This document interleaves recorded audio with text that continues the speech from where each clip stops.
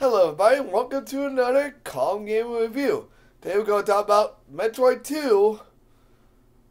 And by the way, just so you know, the reason why I'm not going to talk about Metroid Prime, it actually is Metroid Prime 2, by the way, but we'll talk about Metroid Prime Hunters eventually. But anyway, this game, Samus finds this wreckage, okay? And when it finds out that some of the Federation forces have been seen on a desolate planet. And this desolate planet is basically... So she goes to the planet and she finds out that these Federation soldiers are being turned into zombies by some force, which you don't know until like later on in the game, until you get to a certain point. So the main gimmick of this game is there is a light world and a dark world. The light world, you just go around trying to, find it, and it's just a basic, basic Metroid game. But in the dark world, or the phase-on world, as they like to call it,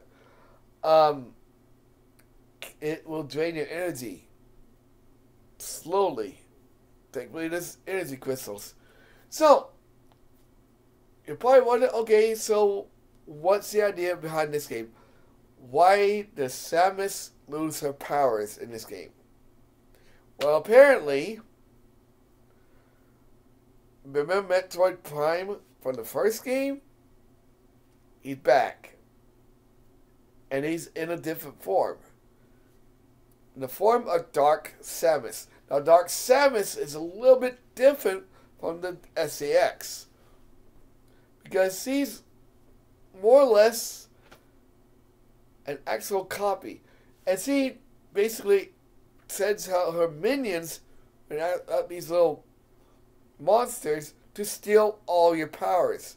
So now you have to fight these bosses in order to get them back.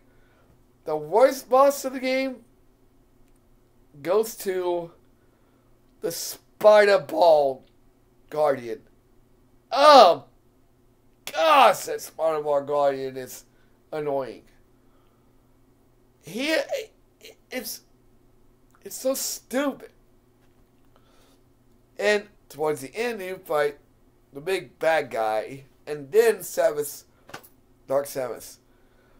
We do get some new power-ups too. The light cannon, which allows you to use light ammo, which you can find everywhere. And then you got the dark cannon, which allows you to shoot dark things.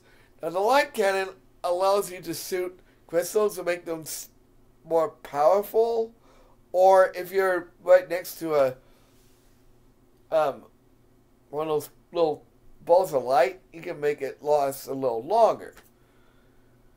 Anyway, oh, by the way, at the end of the game, you do have a timer, and you have to face Dark Samus at the end while the time is going. So you basically have a time going on while you're trying to face her.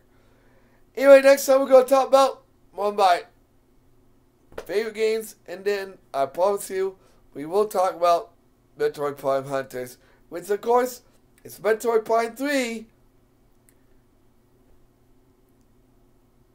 That echoes, but I don't know the name of the game, but it's pretty good. I'll see you guys next time. Like, comment, subscribe, share. I'll see you guys on the next video.